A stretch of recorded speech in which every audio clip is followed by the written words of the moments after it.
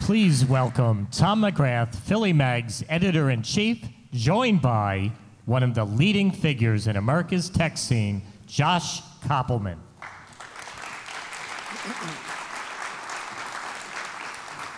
Thank you, and thank you, Josh, for being here. We're going to have a great conversation about Philadelphia's tech scene with one of the leading lights on that tech scene. Before we get to our conversation, though, Josh had a video that he actually wanted us to see. So why don't we go ahead and roll that video, and then we'll talk after that.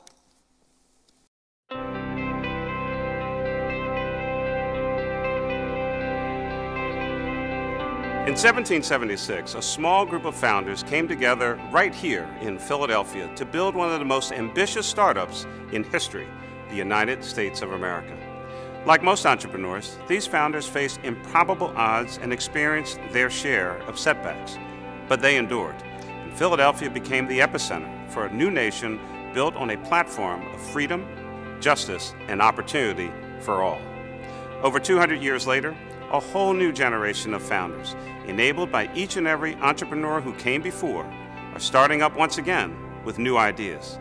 Philadelphia remains a smart city to be a founder. Our mission is to help online businesses make smarter decisions by using their own data. Simplify the healthcare payment process. Help great people build great companies. Make events better for the people who organize them and the people who go to them. We knew we had something when months before we launched publicly or got any press, we had huge consumer brands reaching out to us trying to get on board. We have about 45 million searches a month, up from just 7 million. We handle more traffic than Twitter or ESPN. Last year on Black Friday, we had 20% of all online retail spending on our platform. Today we process about $1,000 a second. Philly is a pretty great choice if you're entrepreneurially minded. What we've seen recently is a lot of successes in terms of companies. It's always great when you have the one company or the two companies that have done great things, but it's great to start to see the avalanche of so many new companies starting here. There's a bootstrapping mentality where people are willing to kind of self-fund things, and there's enough resources in Philly to do the bootstrapping. It's the second largest city in the country in terms of students and universities. We have the University of Pennsylvania, Drexel, Temple, some of the best engineering talent anywhere is created here out of Philadelphia. I was actually really shocked when I got to Penn because I had been sort of coding and doing entrepreneurial things in high school, and I never found anyone who did anything similar. But when I got to Penn, there's a really smart core group of people who are really interested in technology and entrepreneurship. So it's been a really great experience for me to be around people who have pushed me to get better at what I do. Wow, that was a pretty exciting commercial for Philadelphia. Tell us, why did you want us to see that particular video? Well, we put that video together when we announced that we were moving our office from the suburbs, from Conshohocken right into University City in Philly. And we thought that the video sort of captured some of the same trends that we were seeing, which led us to move sort of from the sidelines, I'd say, into the heart of the innovation ecosystem here. It certainly captures a bit of excitement that's happening these days in Philadelphia. Is that the same thing that you actually feel, you think? Yeah, you know, I mean, I've lived in Philadelphia for now 25 years, but I'd say until recently I felt that Philadelphia is where I lived, but not where I worked. And that I viewed where I worked as San Francisco and New York. We are a venture capital firm that has offices in San Francisco, New York, and Philadelphia. But over the last couple of years, we've seen a pretty big shift. We've seen some really great companies get their start here in Philadelphia. Companies like Invite Media, which we funded, started here in Philly, sold to Google for $100 million. A company called AdMob got its start here. They also sold to Google, but they sold for $750 million. A company called Milo got its start here, sold to eBay. A company called Warby Parker got its start here and has raised money at a 9-digit valuation. Those 4 companies all got their start within 5 blocks of my new office.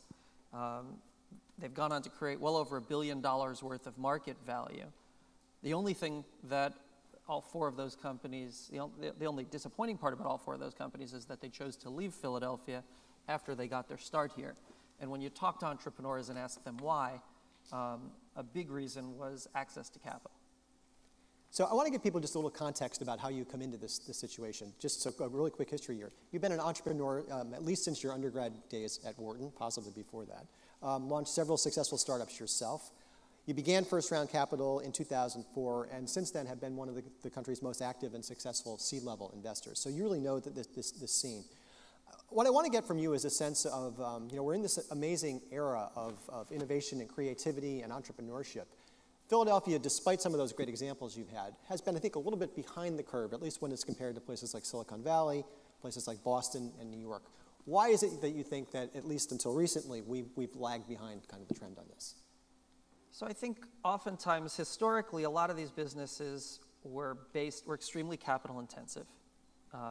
And so you had network effects that the entrepreneurs would go where the capital was, and the capital would go where the entrepreneurs were.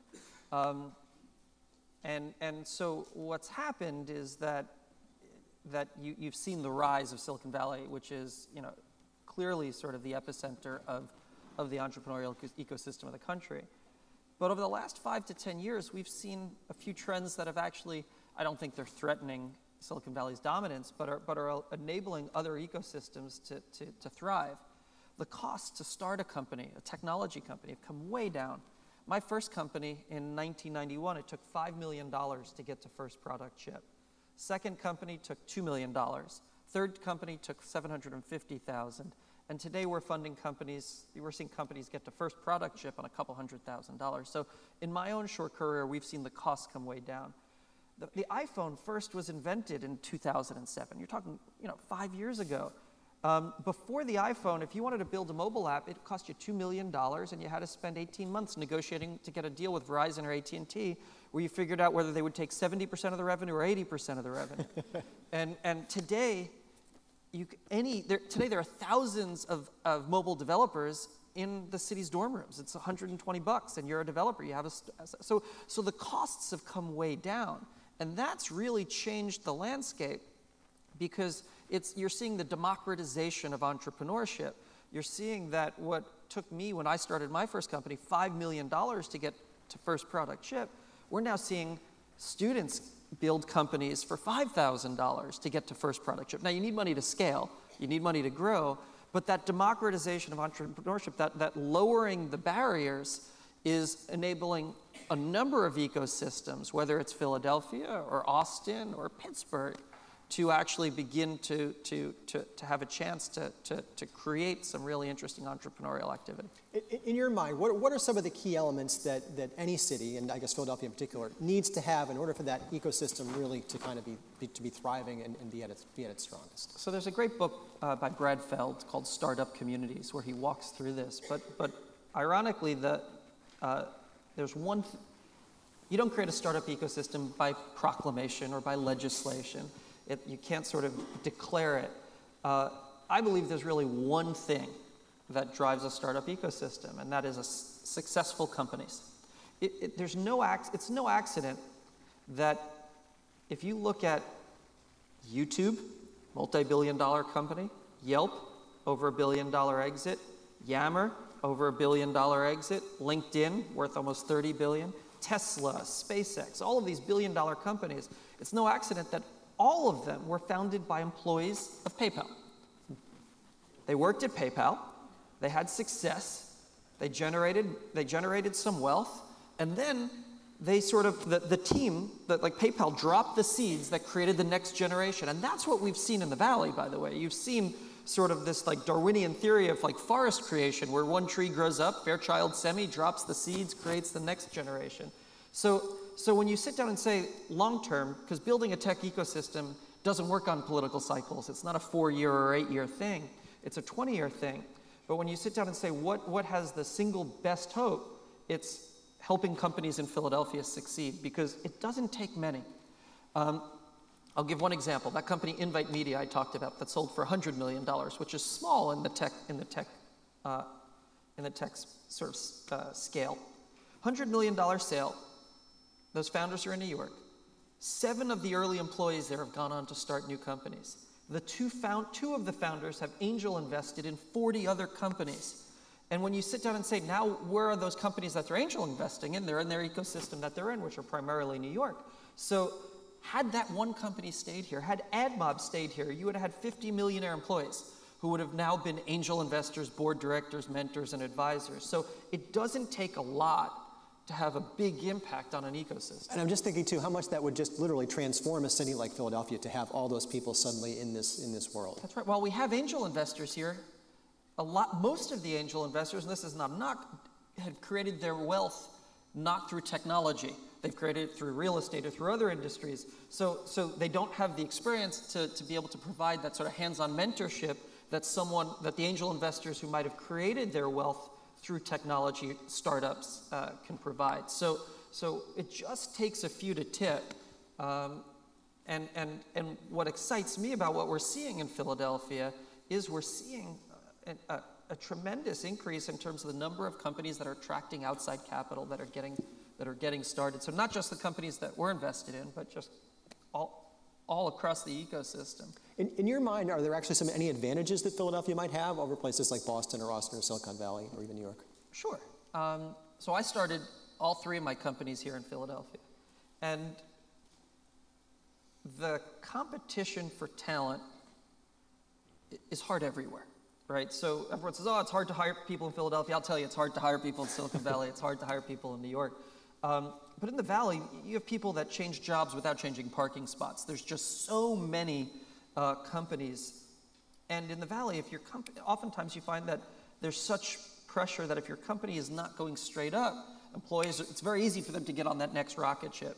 In Philadelphia and the ecosystem around here, there is less competition for the talent. We have strong universities, which are, I think, an undervalued resource here. And we're seeing the shift on the university side. We're now seeing more people expressing an interest in working at a startup at Penn than investment banking, which is surprising, right? Because it was always a school that was focused in that regard. So we're seeing those signs of light. I also feel that the quality of life is extremely strong here.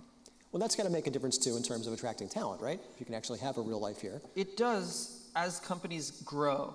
In the startup phase, very few startups optimize for work-life balance, right? Nobody has a life anyway when you're starting a company? When you're starting a company, you're just so focused. Most successful founders, if you ask them, to pick any place on the planet, if you told them that they'd have a 15% better chance of succeeding in Poland, they'd all be in Poland. I'm curious about actually how your own life has changed since your company has moved from Conshohocken into West Philly. And you wrote on your blog that you traded a 5-minute commute for something a little bit longer. But I'm curious, just day to day, has it made a difference in how you operate? Yeah, so look, I'm still spending my time in all of our offices, but I'm spending more time in Philadelphia than I ever had. And I also find that it's just a very different environment. We took an office that was, I'd say, 60% larger than we needed, and we've given a lot of space to startups and to college students, and it's just a much more sort of buzzing environment rather than sort of disappearing into sort of an office park in Conshohocken for the day. I just enjoy being surrounded by innovation. And it also led us to create this dorm room fund, which really has been a lot of fun. Well, let's talk a little bit about that, because you've really tapped into the idea that Mark Zuckerberg and all sorts of other people so many companies have been created when people are so young. So talk a little bit about sort of the inspiration for what that idea was. So I created my first company. I co-founded it when I was a sophomore, and 2 years after I graduated from college, we went public. And now, so while I created a company in college, we've seen far more successful companies get created in college. Microsoft created in a dorm room. Yahoo created in a dorm room. Dell created in a dorm room. Google created in a dorm room. Facebook, if you look at almost all of the successful tech companies were actually created by college students in a dorm room. Yet, and we've seen, as I talked about, the cost to start these companies have come way down, way down. Yet the funding for college students hasn't really changed. Venture capitalists aren't going to fund a sophomore. They're not going to say, here's 30 grand, you finish school, and that's not how it works.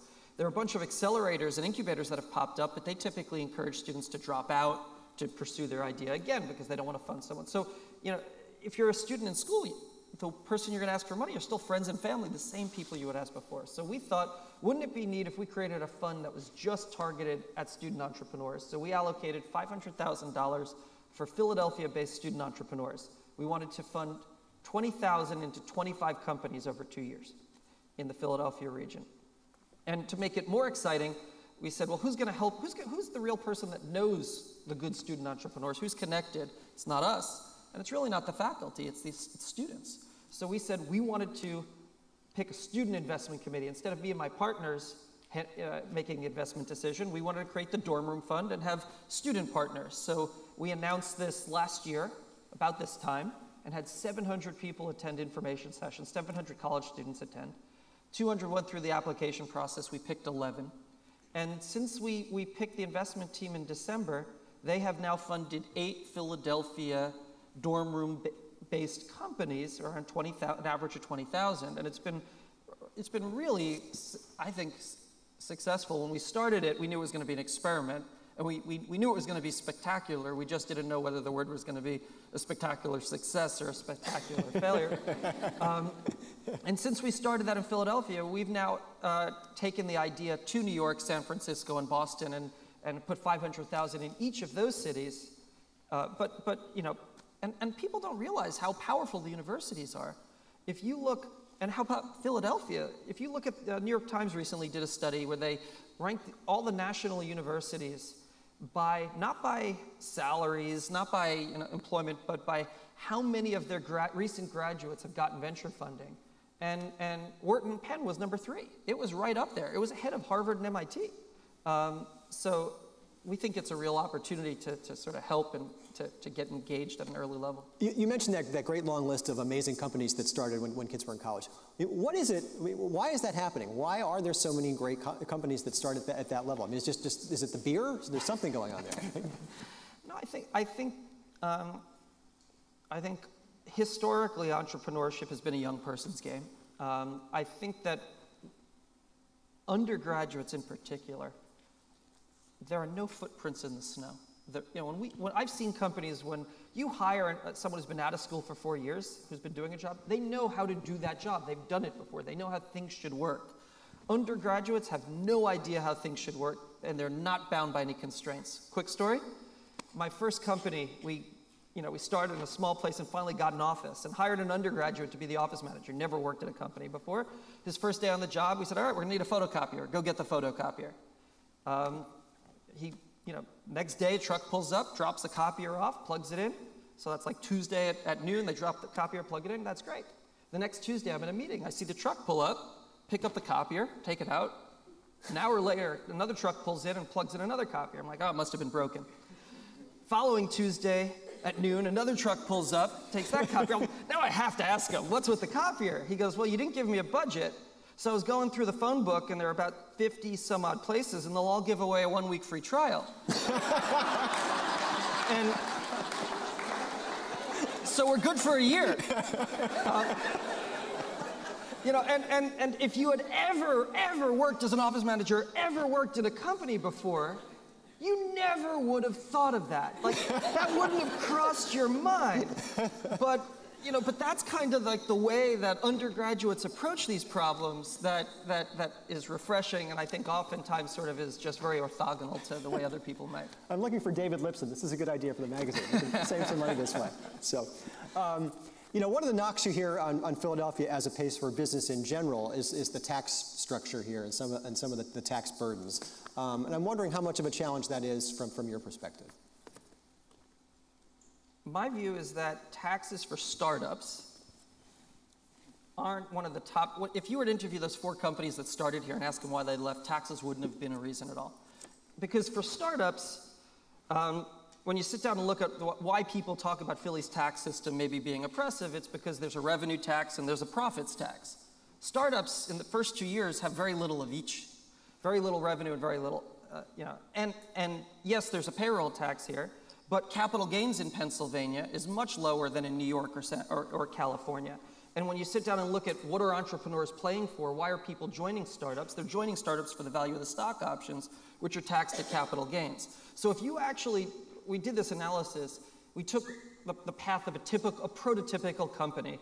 starts with 2 employees, goes to 10 employees, grows to 40 employees, revenue grows, profit kicks in year 4, company sells in year 6, like a prototypical VC company. And you look at the total tax bill. The tax bill of the payroll taxes, the tax bill of the revenue taxes, the tax bill of the profit taxes, and the tax bill of the capital gains. Philadelphia is far cheaper for startups than New York, San Francisco, California, or Boston. Now, once a company gets large beyond year 4, and once a company gets large and is producing a lot of revenue and a lot of profit, yes, that's when it comes into play. And that's oftentimes where Philadelphia finds itself in competition with its suburbs. Are there things that we should be doing at that level to make sure that if we do launch some great companies here, that suddenly that they're actually going to stick around and you know? So I think that I'm here as an accident, right? I started my company as an undergrad and graduated. I had 20 employees, and I was going to go to the Valley. I'm not from Philadelphia originally, but I've stayed here ever since, and because my employees had husbands and wives, boyfriends, girlfriends, kids in school, owned homes. And a lot, so my view is that I think that there's a magic point, 15 to 20 employees, beyond which it becomes very hard for a company to become portable. Small companies, teams of 6, they're very portable. And one of the challenges is that all of our business attraction and retention efforts tend to be focused. We want to attract large companies to come. And if we're going to spend real resources to keep a company here, we're going to try to keep a large company here. And I think it's oftentimes the companies below 15 which are going to become the next company. So if you're asking me sort of where to focus, it would be on trying to get companies from 5 people to 20 people while they're in Philadelphia. And the Dorm Room Fund plays a small role in that, right? Because I started my company my sophomore year, and by the time I graduate, I have people. And we're hoping that if we start funding companies their freshman, sophomore, junior years, they might have more roots to the area as well. Great. So you brought your son with you today. I met him backstage. He's decked out in his Flyers gear. Been a tough year so far, but that's okay. We wrote a story in the magazine this month all about kind of a shift or a trend you're starting to see in education of trying to get younger kids much more interested in entrepreneurship, and even in grade school and middle school and so forth. Do you think that's a good idea? Yes. Tell me why. I think big picture, if our society is going to advance, if our society is going to innovate solutions to some of our biggest problems, they're going to come from startups rather than big companies. Those solutions come, like I've had the opportunity to work in startups and then sell them to big companies. And I've seen what happens to the pace of innovation after the acquisition rather than before. So I'm a believer that when you look at economic growth, almost all economic growth in our society is driven by small companies rather than large in terms of number of new jobs, but also in terms of innovation. So I think entrepreneurship plays a really important role if we're going to solve some of our biggest problems. And I think that entrepreneurship is all about embracing risk, understanding hypothesis design and how to sort of validate or test your hypotheses, and I think it should be sort of mainstreamed. And when you look at most universities, for example, when I graduated Penn 20 some odd years ago, and they give you this survey where you had to fill out because they want to track where all of their graduates are going, how many become bankers, how many become consultants, how many become lawyers and doctors. And I had started my own company, and in the early 90s, like the only box I could check was unemployed. And we've now seen that change where a large number of people are entrepreneurship, and it's tiny things. It's the movie, The Social Network, which kind of gets people saying, wow, and it's the stories of these type of companies. But I think it's extremely important both for our economy and for sort of the future of our country. One last question. Look out 5 years. Where do you think Philadelphia's tech scene is likely to be? So I want to beware of trying to compare it to Silicon Valley. I think that's a mistake. When people say, trying to compare Philly to Silicon Valley, Philly is a great Chinatown. I go there all the time. It's a great experience, but I don't think anyone in Chinatown aspires to say, how can we make Chinatown better than China? And I don't think that we should be aspiring to do that. Rather, what I think we should be aiming for is to continue the pace that we've seen of capital coming in from outside the region to fund companies. All the capital shouldn't have to come here. Continuing to see companies grow. A company that's in that now is 200 employees, Monetate, started in my office as 2. And what I'm hoping is 5 years from now, when Monetate has sort of joined that list of the billion-dollar outcomes, hopefully, that 7 to 10 of their employees will start other companies, and that their early employees will become the angel investors. And I think that we're beginning to see that having lived here now for over 20 years, I think we've seen more change in the last 3 years than in the prior 17. That's exciting. That's all we have time for. Very much appreciate your time. Josh Kopelman, thank you.